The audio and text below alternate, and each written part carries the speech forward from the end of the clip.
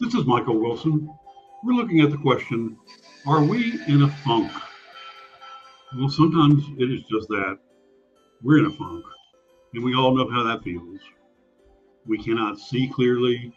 We wander around under a cloud. Nothing is right. We've given up. We've turned in the keys to the house. But we have good news. We have good news, brothers and sisters.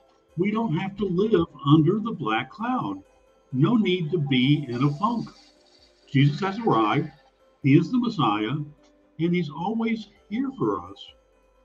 So we read in Romans 8:1, this is stunning. There is therefore now no condemnation for those who are in the Messiah, Jesus. Now, the word condemnation here is interesting. It means a guilty verdict, a sentence of punishment, or a state of being where we're condemned. That's a funk. In the context of Romans 8:1, it refers to the condemnation that we deserve as sinners for holy God. When we feel like we have to be punished, we're in a funk. So the Bible says that we have all sinned and fallen short of the glory of God, and the wages of sin is death. Now that's depressing. It's a funk. Without Jesus, we are under God's wrath and judgment. We have no hope of escaping it. But the good news, the stunning news, is that God has provided us a way to be saved from that condemnation through his son, Jesus.